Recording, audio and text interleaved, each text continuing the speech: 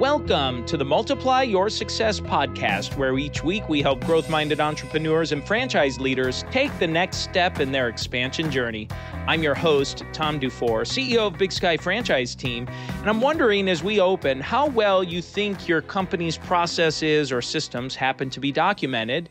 And one way to help figure that out is if a key person in a key role were to leave your organization today, would it create a vulnerability to your company?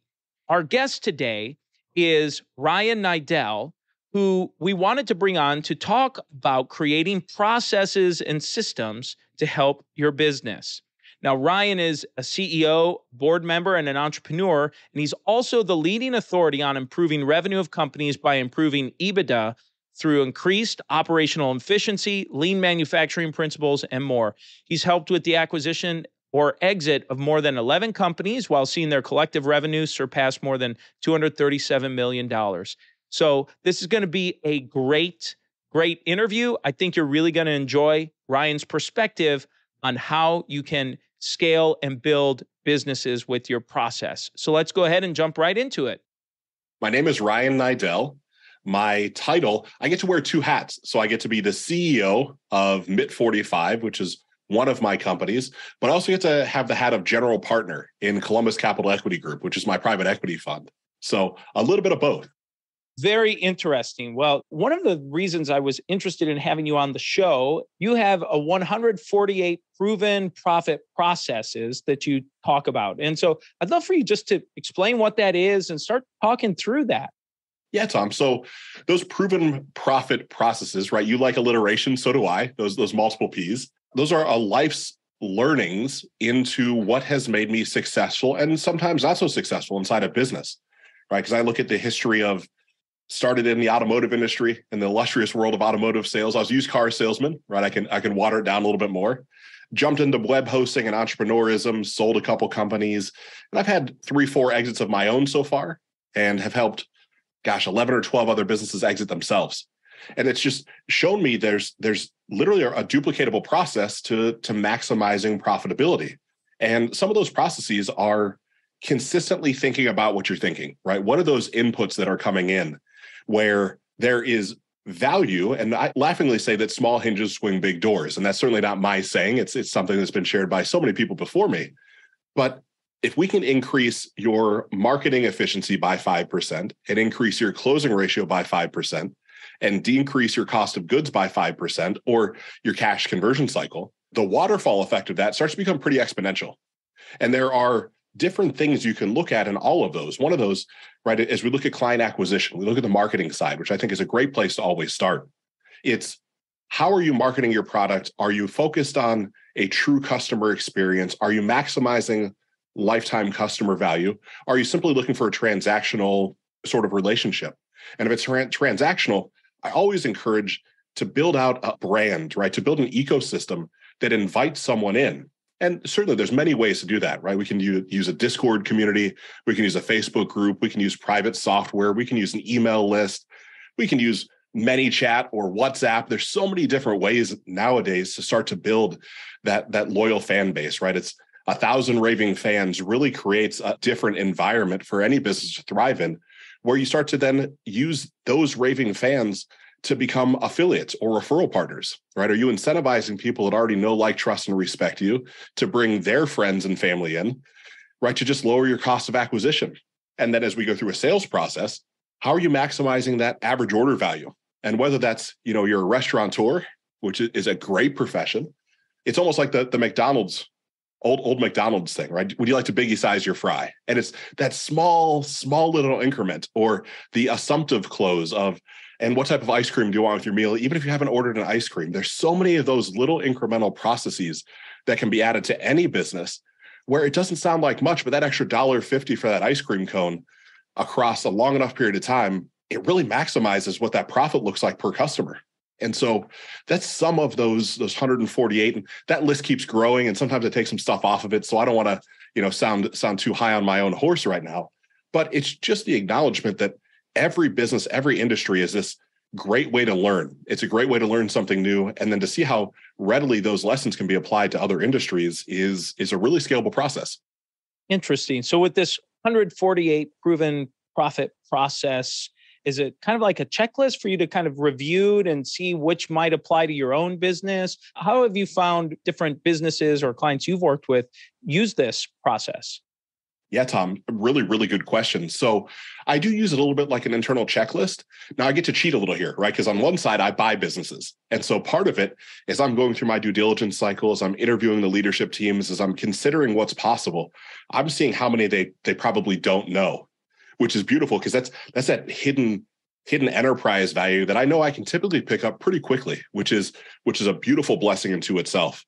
The other side of things is if I actually own a business or I'm coming to consult or some things differently that way, I'm literally just going through these 148 items and seeing what fits and what doesn't. And not everything is applicable to every business, of course. I need to also acknowledge that. And some of them are very simple. Like, do you have a proven sales process that you've documented and then revisited at least twice a year? Most entrepreneurs know say, oh yeah, absolutely. Like, okay, can you show me the document? Well, there's a lot of tribal knowledge. You see, my sales guys are doing. So the answer is really no. And it starts with the boring stuff, right? It's that success swing singles type of conversation where it's the things that you do consistently and you get just a little bit better every day that really create a massive windfall in the business that I'm a part of. And so, Tom, it's just a way to say thank you for being on the show. I would love to give you that 148 item checklist. Feel free to pass it through. If anybody wants it, they're more than welcome to it. I don't need anything for it. Just a way to say thanks. Well, I appreciate it. And certainly we'd love to take you up on the opportunity and share that with folks who might be interested in just reviewing their own business. As we help companies franchise, it's always a question that comes up. What kinds of things should we be looking for? And it'll be a way for us to vet how we're doing with that and bounce it off of what you're doing. I love it.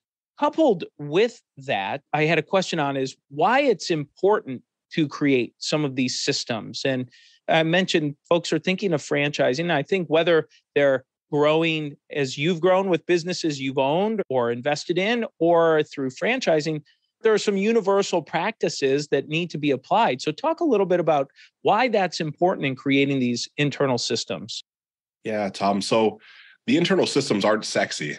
I apologize as you're listening to Tom and I's conversation where this is a little bit of like, oh gosh, another system-based conversation. This is like the anti-exciting part of the conversation. But to me, it's probably the most important, where as you start looking at your business and whether it's a franchise or you're an entrepreneur yourself, if there's any part of your business where one person could leave and create a vulnerability, that's an area in which you should document that process, right? And there's the documentation, there's typically this thing that happens inside of an organization where you start talking about, gosh, have you documented your processes yet? Have you created, like one of my companies is MIT 45. So we call it the MIT 45 way of doing business.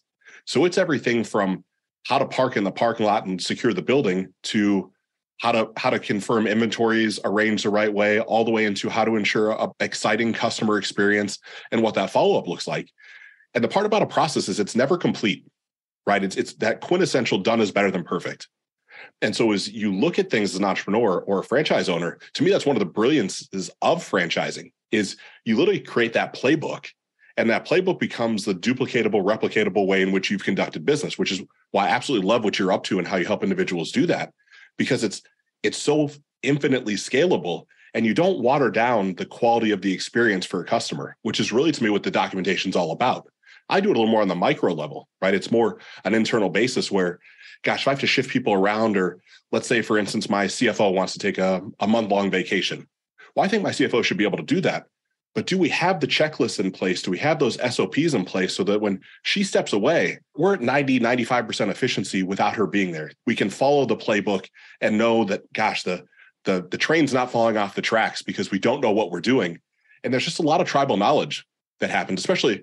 And I've been a part of some really fascinating rapid growth organizations where you look, 5 million in revenue, 12 million in revenue, then 30 million. Then this year was 77 or 76 million. And what's up happening, Tom, is each new year is like an entirely new business. And if you unfortunately don't document some of those processes as you're growing, a lot of times I found the staff that got me from 5 to 11 million probably isn't the same staff that's going to get me from 11 to 70. There's going to be some pieces and parts where I love helping people learn on the job. But at some point, learning on the job is not as efficient and effective as having someone in the role that's already been there before. And so it's that tribal knowledge back and forth. I'd love for you to talk a little bit about what's unique about the RNS approach to growth and some of these things you're doing. He's kind of started hinting at some of these things, I think. So I'd love for you to talk about that. It's easy to start by saying, right, what's unique is the fact it's my way of doing things. And inherently, I think as entrepreneurs, we don't give ourselves enough credit for that our tenacity, our forward thinking, our glass 3/4 full all the time, there's a lot of actual value in that, where someone like yourself, someone like me, I laughingly say you could probably put us anywhere on earth. And as long as we had a cell phone connection and a couple dollars in our pocket, we could figure out a way to start making money. That's part of what goes into this RNS solution, right? The Ryan Niddel system, if you will. And that starts from having this Socratic method of analyzing a business, right? It's assuming that I'm the dumbest person in the room at all times. And I don't say that flippantly. I generally mean it. When I step into a business, just explain this to me like I'm a 7-year-old child. Explain to me what you do, how you do it. And then let me walk through the process from start to finish, right? And just literally just ask questions. And sometimes that interview process, Tom, is a half a day. Sometimes it's a week, depending on the complexity of the business. And it's not to poke holes in it. I'm not looking for things that are wrong. I'm generally curious, like, how do you get into the business? Why did you get into the business? The staff that's around you, how did they come on board? How long have they been here? When's the last time you've analyzed their pay? Is it in the proper pay bands? Do you have a bonus structure put in place for them? Do you have SOPs in place? What's the customer life cycle, right? There's just questions that come up from a level of curiosity. Then I'm able to, by taking those questions and I'd like to say analyzing them, as really just reviewing them, I start to look at those versus those, 140 plus profit multipliers and say, okay, here's some areas of opportunity, whether it's a consulting basis, whether it's a friend basis, whether it's I'm looking to acquire the business. All these things end up really tying together pretty nicely, where it's just asking questions and being humble enough to say, I've got some experience in life, but I don't know everything. If my wife was on here as well, she would say, I don't know half as much as I think I know. So I'm keenly aware of that as well. That's phenomenal. Well, we've been talking about franchising a little bit. I'm always curious how you would apply these kind of growth systems into a franchise type model with some of the different things you're doing, the proven processes and so on, in that franchisor-franchisee relationship. It is a unique relationship where the franchisee owns and runs their own business, but they also are following a process and they have kind of their own unique things that they do, but everyone's kind of doing the same thing. How do you see something like what you do play into a franchise model? Yeah, Tom. So I've been fortunate enough to help out from an advisory role, a franchise that's Clean Eats. It's a national healthy food kind of restaurant and pieces and parts like that. And the two co-founders became friends and allowed me just to poke around, ask questions, right? Try to understand. And what I noticed was that the franchisor is beautiful, right? That relationship with, okay, I can walk in any Clean Eats and it's the same font on the menu. It's the same menu in every store. The layout's roughly the same. And that is fantastic. But as I went to a store in Akron versus a store in Columbus versus a store in Wilmington where they're founded, the experience was much different in every one of those environments. Now, the experience, and what I mean by that was, what was the process that I went through as a consumer? How was I greeted? Was there a logical upsell process? Was I walked through as a value-added customer, or was it just a transactional experience? And the big difference is the Wilmington store, where right they're founded out of, you start feeling like family pretty quickly. They want to know your first name. They want to know where you're from. They want to know why you're in the store, if you've been there before. And it doesn't sound like someone's reading off a script, right? It sounds like someone genuinely cares. And then I look at an Akron-based store, and it was a one-off situation. There's no judgment to this. But the Akron store was really, what can I get for you today? And that was the sum total of the conversation. And so I was able to really uncover with that, Tom, is it's great to have that franchise model from some of the high level, right? The branding, the offerings, things like that. But how much can we expand that model where the franchisor is able to bring information back to the franchisee as well and say, hey, in my market, these sort of things are working really well, or my average order value is way outside the standard deviation that's going on right now. And so I'm looking at our comparison, right? They do some really great analytics across every franchise in the country where they're actually comparing. So they're learning from each other on what's working and what's not. So it's right, what are effective labor hours? What's the average order value? What's the reorder rate? Some things like that end up having massive value, that when you're able to start figuring out those, again, it sounds like a broken record, but those really small incremental changes, right? It's the franchisee has already to me, done a lot of the hard work. They've done the heavy lifting. They've got an established business model that's really successful. But that franchisor, there's some uniqueness in every industry, in every market to me. Like the Columbus, Ohio market is certainly different than the Wilmington, North Carolina market. Different way people spend money. I mean, gosh, it's miserable and gray here in Columbus, Ohio, as I speak to you, and it's not miserable and gray in Columbus or in Wilmington. So it's a different mindset when someone walks through the door. And so it's really maximizing the marketing prowess, maximizing the sales process. I look at franchising is great for the operational and the service side of things. I look at every business. I keep things really simple, Tom. Every business is marketing, operations, sales, and service. It's the Moss method to me. There's only 4 things to focus on. Now, each one of those might have 50 or 60 things underneath them. When you really get right down to it, there are almost 4 legs on the table. If you spend more money on marketing, you're hoping that sales increases. But if your operations can't support it, the table starts to slope on one side and things break down. And then if you can't maintain those customers with a high level of service, the whole process breaks again. No different than if you bolster up operations too much and you're too focused on that and you spend no time on marketing, no time on sales. Well, the best operation in the world won't matter without customers. So it's really just applying some really simple leverage points. What's the efficiency of your marketing spend? What's the throughput on a customer? And then what's that lifetime customer value? What are we doing to create, again, those raving loyal fans? And again, this is a one-off situation where it's a food store, it's a restaurant. And so it was instituting a loyalty program. It was instituting reward points. It was putting different point systems on slow turning inventory that had higher points to incentivize people to buy them a little more frequently. It was then renegotiating with suppliers to drive down our cost of goods because we're getting those cost of goods for every one of the 70 plus stores instead of some of the one-offs. So all things that I know you help people with. Like, I don't know that I'm reinventing the wheel here. Just some really simple things to me, it's just questioning everything. And it's not asking questions is different than questioning, I should say, right? I'm not questioning the 2 founders of Clean Eats. They're brilliant. I'm asking questions to understand, which then allows me the opportunity to share some different thought processes. I love the detail you went into there. And this would be a great time in the show for us to make a little transition to where we ask every guest before they go the same 4 questions. And the first question we ask is, have you had a miss or 2 on your journey and something you learned from it? Tom, I think a miss or 2 would be underselling how badly I whiffed at some of these endeavors. So I certainly have. I'm 38 years old now. At 29 years old, I sold my first company. I sold a web hosting company to a subsidiary of GoDaddy. And I was convinced at 29 years old, I might as well have been the reincarnation of King Midas. Everything I touched was just destined to turn to gold. Well, to get to the punchline, it certainly wasn't the case at all. So I launched a merchant processing company, a high-risk credit card processing company that specialized in some of the obscure online transactions. Think gambling and gaming, things like that. Really high risk, high reward. And in 18 months after launching that business, my vehicles were in repossession. My 2 rental properties were in foreclosure. I was writing a multiple 6-figure check to shut down the business. And I was laying off or terminating all my employees December 21st, where the lessons I learned from that, right, really a pretty solid misstep, where I didn't build systems and processes.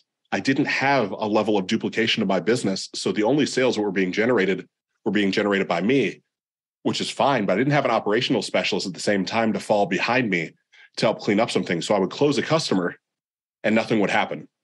And I'd have to keep putting on multiple hats versus creating a leverage of really finding people that are brilliant in those industries, in that specific vertical of the business. Another lesson I learned from that is, I struggle with this one, but it's really not to put, I don't like to slide all my chips at this point to the middle of the table. I'm not always going to bet on black, right? So I literally, with that ego I had at 29, I was just convinced I'm going to take these winnings from my first business, I'm going to put them at the center of the table, and I'm going to triple them. And I'm going to sell this next business. It's going to take me 3 years. I got the entire plan mapped out. And 18 months later, there's no chips left on the table. And I'm really, I think 40 or 60 grand in the hole as a net worth. So some pretty quick lessons that have stuck with me today, where now it's that measure twice, cut once. It's be more intentional with my thought process. It's map out a desired destination and see, am I the best person to get myself there? It's really some of that Dan Sullivan training of who, not how, right? To me, so much of life now is who's the person that's best at that, not how do I get there? Because they already know the how. So a couple lessons sprinkled in there from a misstep. Oh, thank you for sharing. And let's look at the other side. You've shared a little bit about this, but let's talk about a make or 2 that you'd like to share. Yeah, Tom. So thank you. The make that I would say in this moment is my company MIT 45. And company MIT 45, I came on as a consultant. We were at a $5 million a year run rate. As we wrapped up 2022, as we're having our conversation now, our financials are looking like just a little bit more than 70 million in revenue. And as we've done that, we've kept our marginalization consistent. And while the numbers are all well and good, the biggest win for me isn't any of that. It's pivoting our corporation, our company into a corporation and going through and doing a stock issuance for all of our employees and really acknowledging the fact that it's the power of the sum total of the whole that got us to where we're at. It's not me. It's not my partners. It's not any individual contributor. It's the collective brilliance of all of us together. And so by seeing those fiscal wins come up, it starts to present this new opportunity of, gosh, there's going to be an IPO in the future for us. There's going to be some sort of large capital gains event. And while it certainly is going to feel good to win at that level, it's going to feel a lot better to have the line worker that's making our product get 5, 6, 7 times annual salary as a check. It's good. But these are things that really, really alter people's trajectory and what they're capable of and help create a level of generational wealth for them. So that to me is the biggest win. I'm sure, Tom, you can relate to this. You get to a certain point inside a business that the difference between $1 million and $10 million is just another zero on a balance sheet, right? It matters, but you just kind of get numb to it. But to see a coworker's face light up when they see a sheet of paper and says, like, I own part of what I've helped build and I'm going to get paid from this. And like the tears and the emotion, Tom, is probably the most meaningful day of my life in the past 38 years was that stock issuance stepping into the fourth quarter of 2022. That's incredible. Wow. What a huge, huge win. Well, let's talk about a multiplier that you've used to grow yourself, your businesses along the way. Yes, Tom. So the biggest multiplier for me has been really removing myself, right? It's multiplication by subtraction. I think it's natural. As I look at my trajectory and some of the business I've been a part of, right, there's that hustle phase that I know you and I, and as you're listening to us, we're already past that phase, but that's like that 0 to 1 million, maybe 0 to 5 million. You can kind of strap the business on your back. You can work harder. You can work longer hours and poof, if you got a good market message match or product market fit, you're going to be at the $1 million to $5 million range. It's just kind of what happens. But then as you start growing more and more, that $5 to $10 million range, then I start to look at other people. You need some other people to help carry the boat, if you will. But then that 10 to 20, it's really, gosh, I don't want to make the decisions anymore. I've got great people around me that I need to start decentralizing every decision. That starts to become a leverage point, right? And it's a challenge as an entrepreneur, especially if you started from scratch. It's like, gosh, I've risked everything. I put all my chips on the table, or whatever amount of chips you've decided to put on the table. How do I know that the people that are supporting me are going to make the right decision? And the answer, quite frankly, is you don't. You got to create those guardrails, create those systems and processes to allow people to, I'll say, fail forward, fail gracefully. Right? To me, I don't know about you, Tom, but I've learned from my missteps, probably even more than my successes. And so allowing some simple ecosystems inside of the business in which not only is there leverage on me, but there's leverage on the people that support me at the C-suite level, where authority metrics and signing metrics. So there's scalability. So really the multiplier is me getting the heck out of my own way and being able to think further and further down the road, right? I need to be 18 to 24 months ahead at all times and use chief of staff and some people that support me to be more involved in the day-to-day operations. Ryan, the last question we like to ask every guest is, what does success mean to you? Yeah, so success means to me being able to do what I want, how I want, when I want, with who I want. And so that success is a combination of the systems and processes that are put in place for a business, right? If I said, gosh, buddy, let's take a trip down to Mexico tomorrow. I'm buying. And can I do that? And can I step away for a month from my business and know that the business will probably succeed beyond what I'm doing by being involved in it? And then in that, am I able to travel the way I want to? Like we might be able to take a Greyhound, you and I, to Mexico, but that doesn't sound all that exciting to me. I'd rather, fly private. And so can I come pick you up on a jet and then we go down? And then, you've got a couple of buddies that want to come too. So how do we all get to go? And it's certainly there's a fiscal component to that, but there's a lifestyle component to that. Am I spending the right quality time with the right quality people? Are there people that are dragging on my energy or adding to my energy? And it's consistently auditing that to get rid of, but to help the people that are draining my energies kind of fall to the wayside or get to speak to somebody else. And the people that add energy to me, I want them around me all the time. So that's really what success looks like to me. Ryan, as we bring this to a close, is there anything you are hoping to share or get across that you haven't had a chance to do so yet? I've been fortunate to be interviewed on a couple podcasts, and this is really me speaking to myself. And so hopefully there's something in it for you as you're listening to us. And that's you're capable of far more than you've ever given yourself credit for. And that if you can find that one person, if you can find that mentor, you can find that inspiration that can hold a slightly higher belief in you than you have in yourself, it's amazing what can happen and what can transition. And so if that's someone like Tom, if that's someone, that we've never even experienced before, I just look at my own life and say, man, 8 years ago, I was flat broke, like a negative net worth. And it took a series of events. It took me recalibrating my mind into what I thought was possible and having people along the way that kept saying, no, you're better than how you're showing up. You're capable of more. That really started to open up a new reality to me. And so if there was something to leave, it's really that the story that you tell yourself in your mind creates a preview of coming attractions in reality. So if you think you can't, you're right. And if you can, you're right. Right? That old Tom Ford saying. Thank you so much, Ryan. And how can someone get in touch with you, get in contact if they're interested in learning more or just connecting? It's just RyanNiddel.com. That's RyanNiddel.com. Or any social handle, right? LinkedIn, Twitter, all the big ones. It's just Ryan Niddel. I keep it pretty simple. And all I'll share on social or on my email list is just what I'm up to and what's working and also what's not. So fortunately, I don't have an offer. I don't have something to sell. I'm not going to solicit you to buy a bunch of stuff. It's really just a way to add value back to the world. Ryan, thank you so much for a fantastic interview. And let's go ahead and jump into today's 3 key takeaways. So takeaway number 1 is when Ryan talked about his proven profit process, and he described that there is a duplicatable process to everything you do. And I love that quote that he said, small hinges swing big doors. Takeaway number 2, and he said, well, why are systems important? And he said, well, it helps create an internal system. If someone leaves your company, it could create a vulnerability if you don't have some of these processes documented. He also said that getting your process done is better than perfect. So getting something in place is better than perfect. And I know at our organization, when we help our clients document their process, we like to apply the 80-20 rule as part of what we look at when we go through that, where we look at what are those 20% of activities that are producing 80% of the client's results or that position's results. Well, we want to document that 20%. That's the most important thing. If you're going to spend any time anywhere, focus on that, and you can backfill all the other things later.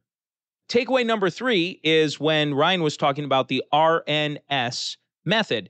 Part of that RNS method is that he asks people to explain to him about their business as if he were a child. And he uses the Socratic method to ask a bunch of questions. And he shared that he has a 148 question process that he takes people through. Lastly, he said part of that RNS method is to be humble enough to recognize that you have experiences in life, but that you don't know everything. That final takeaway on this part is that he said asking questions is different from questioning. And I think that's great if you are the questioner, but also if you're the person being asked those questions to understand what is the true intent of the person asking those. Are they just asking questions or are they questioning? Now it's time for today's win-win.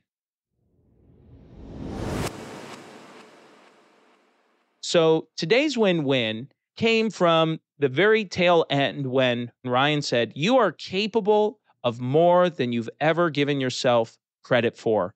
I thought that was just a great way to close. And I'd like that to sit with you for a minute and just repeat that to you, our listener.